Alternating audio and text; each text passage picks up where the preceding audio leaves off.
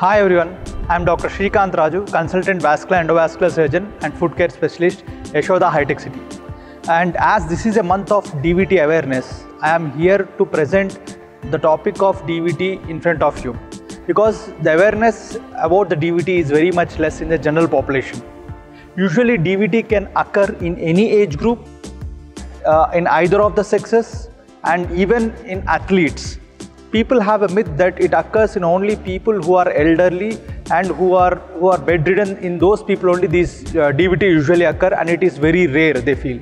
But it is not like that. It can occur in any people, in any age group, in either of the sexes. That is the most important thing people should be knowing. And apart from this, one more important thing about DVT is how long should we take a treatment for DVT. So in order to answer this question, I need to be clear in two aspects for you guys. One is whether the patient is having a provoked DVT or an unprovoked DVT. Either of these two DVTs, patient should be treated at least for 6 months with anticoagulation. During this anticoagulation, the treatment remains safe for the first 6 months.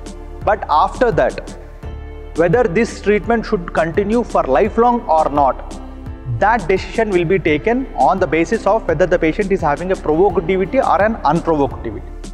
So patients who are having a provoked DVT, it's because of the guys who go for a long distance travel, or the patients who after a major surgeries, for example like orthopedic surgeries or a gynec surgeries or any sort of abdominal surgeries, post procedure, when patients are bedridden for a long time, in such patients they develop DVT.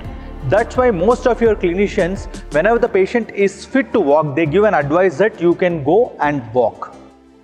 So when you follow that advice, there will be no further extension of DVT, and the complication of the DVT can be minimized, and at the same time you can avoid the DVT also. But in spite of these things, most of the patients, advised by their clinician to have an active mobilization, they don't undergo, keeping a myth in their brain that they should not walk. So that's why whenever your clinician asks you to walk, you should walk, so that you can avoid this major catastrophic event that is called as DVT, which leading to pulmonary thromboembolism. And coming to unprovoked DVT. Unprovoked DVT occurs because of genetic and hereditary factors which is causing many proteins deficiencies in the blood. For example, like protein C, protein S, and antithrombin 3, factor V Leiden mutation. Like this, there are a set of diseases in which the patients are prone to have DVT. In such patients require lifelong anticoagulation.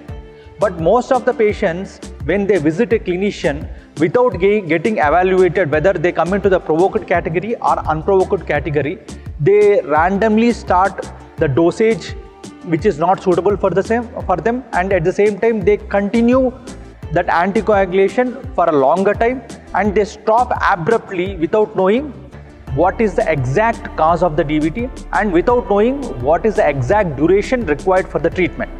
So these things, when you take care, you can avoid major catastrophic events, because we see patients with unprovoked DVT taking medicines for more than 6 months, for example like per se 1 year or 2 years, and stopping without knowing what is the exact cause.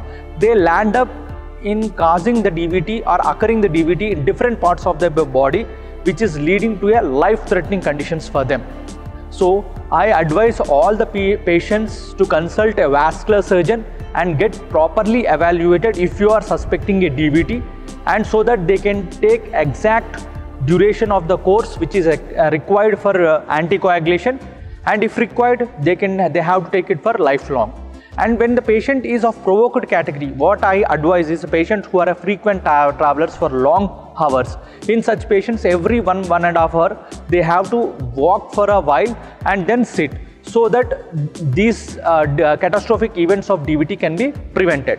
And post-surgical patients, when your clinician feels that you are fit to walk, you should walk and make sure that you are not in landing in DVT and its related complication, that is pulmonary thromboembolism.